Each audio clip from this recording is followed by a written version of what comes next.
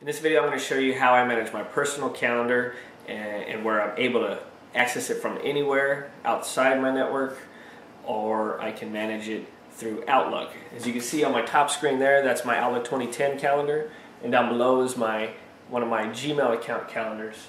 And I have them both syncing up both ways. So if I make changes to one, if I'm out and about and I'm on my Gmail calendar or my Google calendar, I can make a change there, and by the time I get home, it'll be synced up. So when I open up Outlook, I'll have the same schedules and same appointments and everything.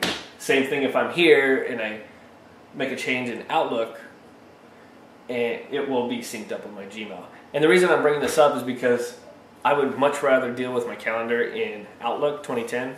I think it's just more powerful, and I'm used to it, and I just like it. I try to stay away from the Google Calendar. It works great. I don't have any complaints, but if I had a choice, I would go with Outlook. The reason I do it like this is for a couple reasons. One, I like using Outlook 2010. Two, if I'm out and about, I want to be able to make a change and come home and the changes be reflected.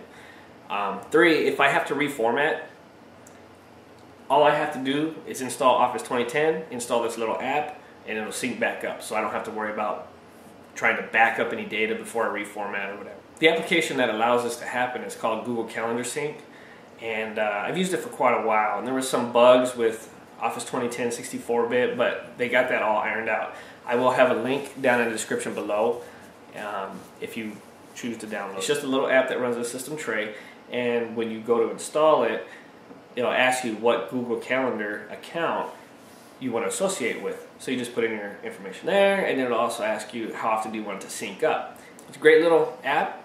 It doesn't take up much resources, and it's really helped me out. What do you guys use for your calendars?